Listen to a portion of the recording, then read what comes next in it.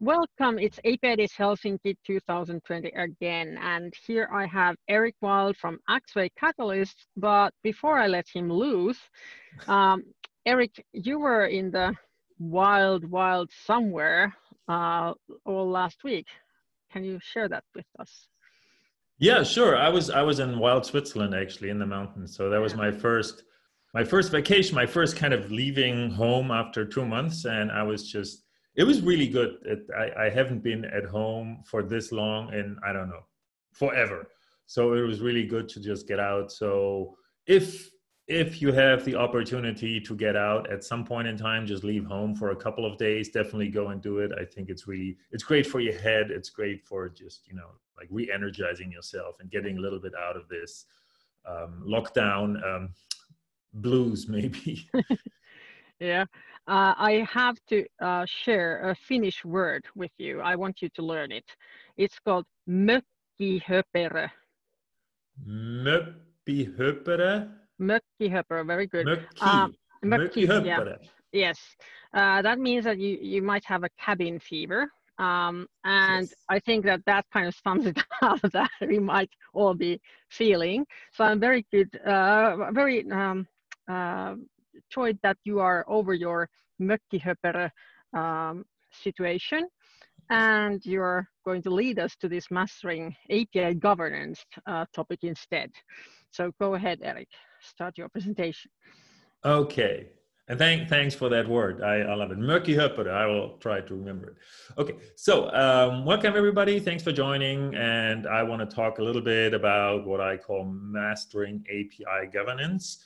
And just to give you a little bit of an idea what this is all about. Here's outline of my talk, little intro, and first very briefly about my background. So my name is Erik Wilde. I'm a computer scientist by training. I have worked in a variety of companies, and most recently I am with Axway's Catalyst team. And the Catalyst team at Axway has the goal and the mission to help companies making good decisions in the API space. So a lot of companies are looking into APIs. There often are many expectations and also some insecurities around how to do APIs well, what to keep in mind, how to control the growth of APIs and so forth. And our mission is to help organizations do this journey safely and still effectively so that organizations can start doing APIs and they also can reap the benefits of APIs. We're a small team. We're distributed globally in America, in Europe, and in Asia. And our mission really is to make sure that people use APIs in a good way. Before I joined Axway, I was actually part of a team that was called API Academy, and that was a team which was even smaller. And the last thing we did there was writing a book about continuous API management. And it still is something that is on my mind nowadays because it's still the space I'm working on. And it's this general idea or the general problem, basically, that a lot of organizations understand APIs and they understand the value of APIs, that APIs are good for exposing features, for connecting features, for building new value chains, but they often have problems or they have concerns about governance, the magic word governance. And governance is this magic word that means we're not sure exactly how, on the one hand, to allow teams to build all these API things, but to still have some level of insight and control so that as an organization, we make sure that we create the most overall benefit for the organization. And that's the topic of my talk today. It's really this idea of governance and how to best do that. And the way how you can best do that is, in my mind, really something that has three parts to it. One part is insights. So insights means you have to understand what's happening in your API landscape. This is how we called it in our continuous API management book. So your API landscape is the totality of all the APIs that you're working with, all your own and even external ones. You also have to make sure that you always focus on interfaces, because that's the real value proposition of APIs. They tell you the importance of APIs is to make sure that all you see and all you interact with and all you depend on is an interface.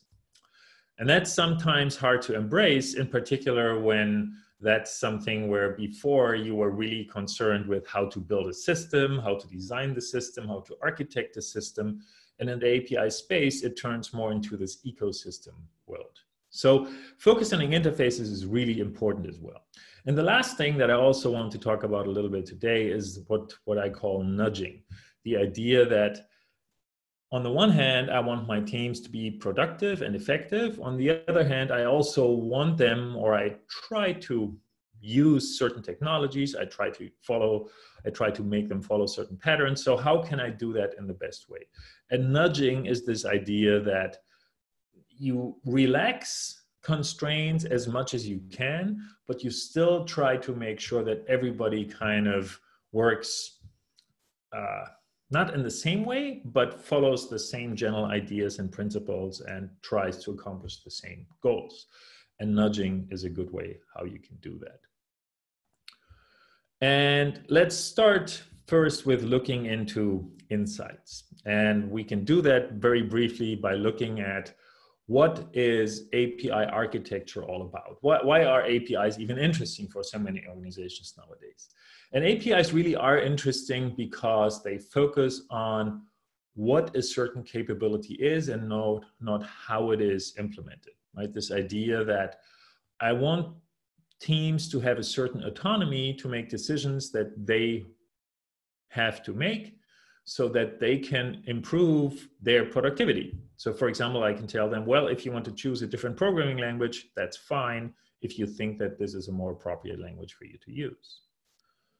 The other thing that's also important is I want to avoid hidden dependencies, meaning that if I use APIs, I want all of my dependencies to go through APIs, because the idea of APIs is to decouple things, to pull them apart and still allow them to connect through APIs, but to pull them apart. And if I also have connections that are not APIs but different, then I haven't really pulled them apart properly. Right? So it's important to always think about this, these hidden dependencies that you want to avoid.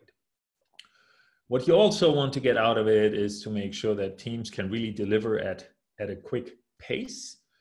And that is pretty much a direct result of these dependencies that you try to minimize, because the fewer dependencies you have, the faster a team can move, because they don't have to wait for others to get something done or to check whether something might break or all these kind of things, right? So your delivery speed really goes up. And in the end, why you're doing all of this, right? None of this really kind of creates value so far. It just changes things a little bit. But why you're doing all of this is if you get all these things right, then you can deliver more features, more products at a higher speed, meaning you can make customers more happy, you can react to market changes more quickly, you can react to competition more quickly. So that's the overall goal of all of this. And in order to do this, one thing that we always encounter when we talk to large organizations is they're worried about governance. So governance is this magical word that means somebody who often before API was in charge of really controlling how everything gets built. They now have to relax this a little bit and say, I'm not in charge anymore of how things get built.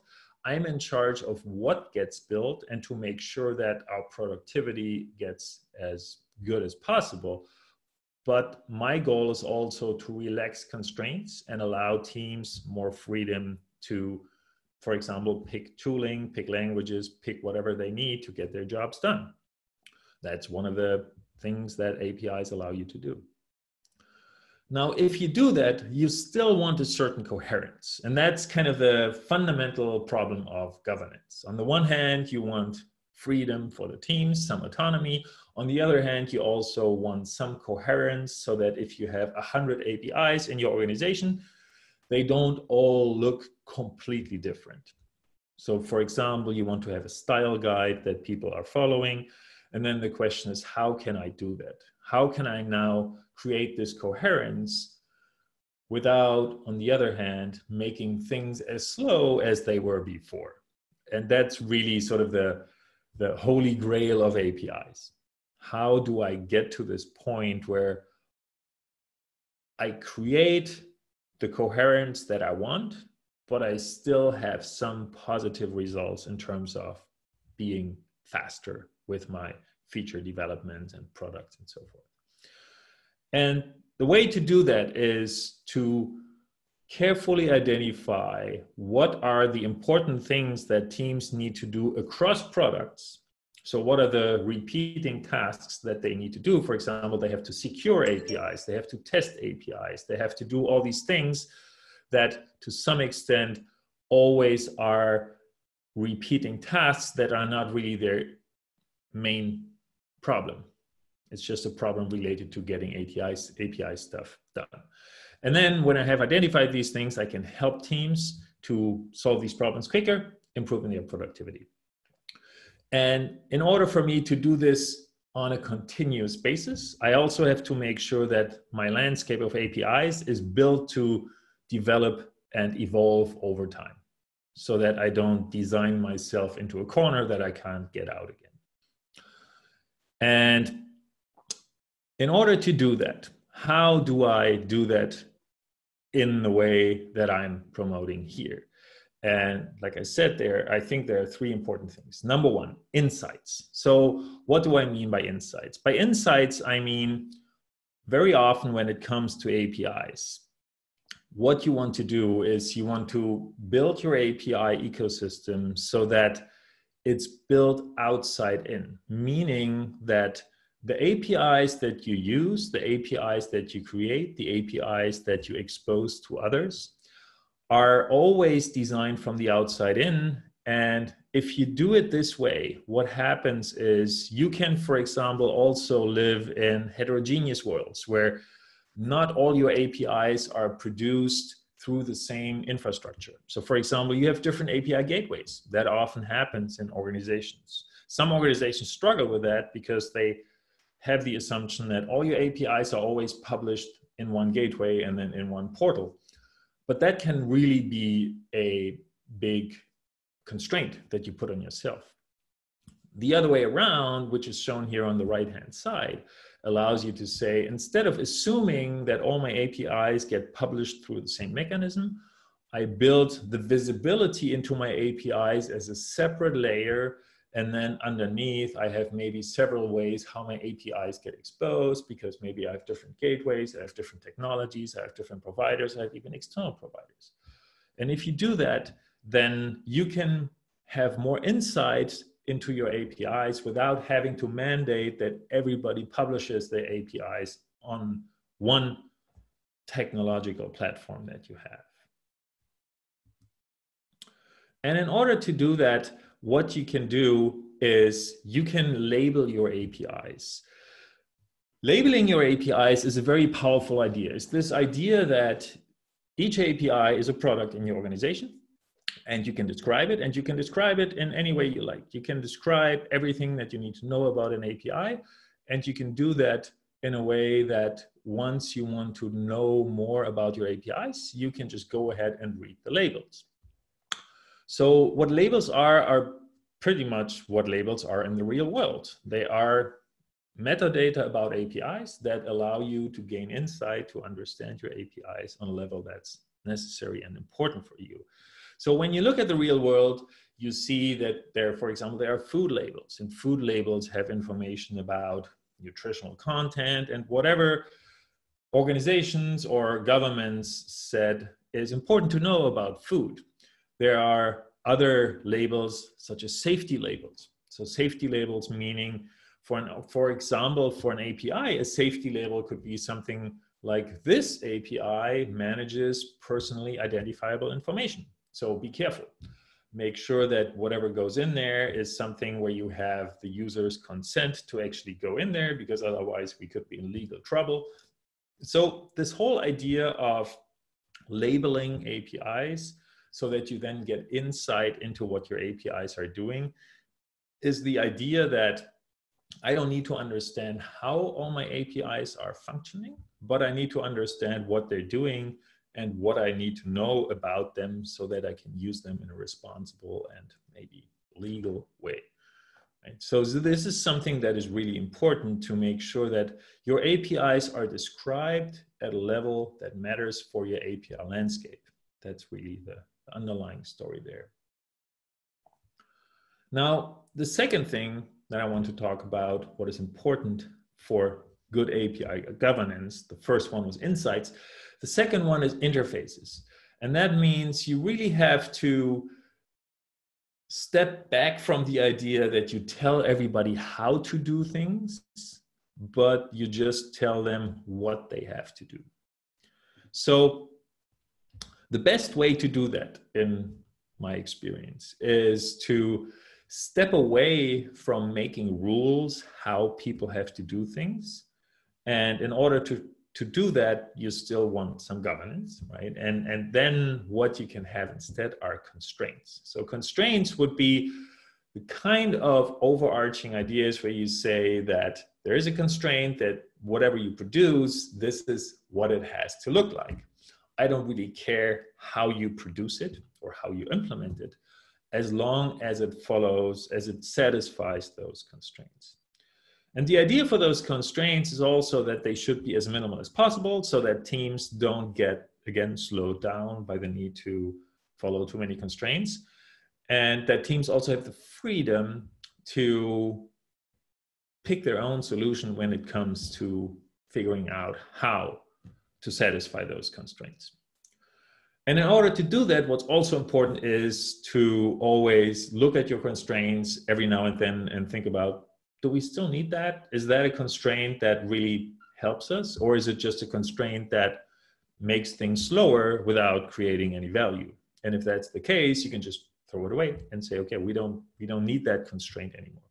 So the more freedom you can give to teams, the more autonomy you can give to teams, the faster they will be able to deliver, because they have fewer things that they have to worry about. What you should also do is help teams to satisfy those constraints, but that's a different thing. That's an important thing to keep in mind. On the one hand, you have constraints, telling them what to do, and then you can also tell them how they can satisfy those constraints. But these are different things, where you could tell them this is a constraint that you have to satisfy, and here is one possible way of how you can do it. For example, you can say, you have to secure your APIs, and here is a gateway that does it for you. So unless you want to create a new way how you can secure your API and prove to us that it's really secure, why don't you just use this gateway and things will work for you? And that's really the kind of the balance that typically works very well, where you look at the pain points that teams experience, and then you help them to get past those. And in order to do that, what you really try to do is you try to decouple teams as much as possible, so that they have to satisfy as few constraints as they can. And also when teams are interacting, they're interacting just through these interfaces that they create and that they consume between each other. So again, what that means is that each team can move faster because they have fewer constraints to deal with, and that makes them faster on their way when they have to just create their own product, which might have some dependencies to other products, but hopefully these are, again, just dependencies through APIs. And that's really something that allows teams to have more autonomy and to move faster. And while that is a good thing to do, the last thing I want to talk about is this idea of, well, it's good that we have this ability for teams to move faster, but how can we help them to also maybe not reinvent the wheel the whole time? And that's the third thing that I want to talk about after the insights and the interfaces. Now we're at the nudging. And the nudging is that a little bit tricky thing where whenever you have smart people and you give them a problem, right? Sometimes smart people have this idea like, oh, that's an interesting problem, I want to work on that. On the other hand, a lot of smart people also say, oh, maybe there is an existing solution for this problem, so I can spend time with other problems. And that is where nudging comes in. And one way I have always described that is engineering the engineers, which is why I have this wonderful picture of an engineer. And the idea really there is that what you try to do is you try to build an ecosystem where the engineers that you have, the teams that you have, are behaving in the most effective way for the organization. And in order to do that, what you can do is you have to make sure that your whole organization becomes more effective and it becomes better at changing. And you can do that by, in the end, nudging teams to use tools and support that you create for them, such as, for example, putting out such an API gateway and telling them, well, one constraint that we have is you have to secure APIs because we don't want unsecured APIs, but here is a convenient way how to do this. Why don't you do it like this? And if that indeed is a convenient way, most teams will go this route because they probably don't feel like spending time on a problem that they don't have to spend any time with. And that kind of nudging really allows you to make teams faster, to also have a certain coherence to create this governance that they gravitate towards certain ways of solving repeating problems. And then it's your job to see, are there problems with what I've created? Is my nudging working? Or is it something where teams are still creating their own solutions because for some reason the solutions that I have created and provide to them are not really satisfying their requirements? And that is, I think, the tricky part and the really sort of the, let's say, the art of being a good API landscaper, is to find that balance between, on the one hand, giving autonomy to teams so that they can do what they're good at, and to still make sure that you have a certain level of coherence, that you can exercise some governance, and also that you can create some synergies across all the teams by providing them with tooling, by providing them with a platform they can build on, and to constantly observe that platform, to improve that platform so that the platform becomes the productivity tool, basically, that all the teams can leverage. And with that, we're already done. So what I wanted to talk about was really this very simple idea in the end. I think that once you move to APIs, in my mind, the really important thing to keep in mind is if you build something that's based on APIs, you build an ecosystem. You don't build a highly integrated machine anymore. You try to pull things apart so that the individual pieces in your overall landscape can evolve more quickly, more independently, and so forth. So what you're building is an ecosystem. And it's really important to embrace this idea that what you're now dealing with is an ecosystem, it's not a system anymore. And in order to govern this ecosystem, to really help this ecosystem to be as productive as possible as the overall ecosystem, what I think you really need are these three things that I was presenting briefly today. On the one hand, you need to know what's going on. These are the insights into the things that make up your ecosystem. You also need to know how you can use things, and you need to manage the dependencies between things. And these are the interfaces. So you have to make sure that interfaces are used in a disciplined way and are used in a way that really help you to utilize this idea of pulling things apart. And the third thing in this ecosystem world is you also have to make sure that individual bits and pieces in the ecosystems are built in the most productive way. And in order to do that, you can use this idea of nudging, where instead of forcing everybody to do it the one right way, you entice people to do it in a certain way, because you can help them, you can convince them that this makes them more effective. And then if what you are providing there indeed helps them, teams will definitely use your advice and will build on the platform that you provide them. And then you end up with your API landscape that has a good balance of diversity and autonomy, but still has some coherence and has some ability for you to influence how that landscape develops over time. And with this, I'm done. Thank you very much for being part of this. You can find my slides online. You can also find me online. And I think now I'm handing it over to Marjuka again. Thank you, Erik. It was a very good presentation, and I kind of felt like I and a lot of the other people here in the conference, speakers at least, are these API landscapers, exactly as you described. But what do you see if somebody wants to become an API landscaper, what their background or what their skills should be, and who is a good API landscaper?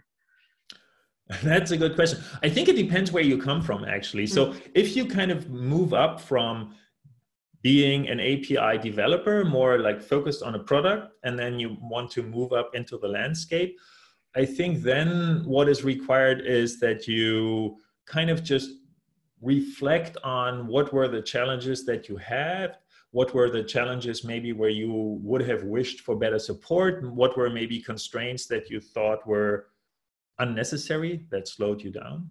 But if on the other hand you come down, which is also I think something that happens a lot, where you have like former or enterprise architects who now want to kind of become API landscapers, I think then the hardest part there definitely is to give up some level of control, where people had a lot of control, typically how they can mandate how everything is being done, and giving up this control and telling people not so much anymore how they do stuff, but just what you expect from them.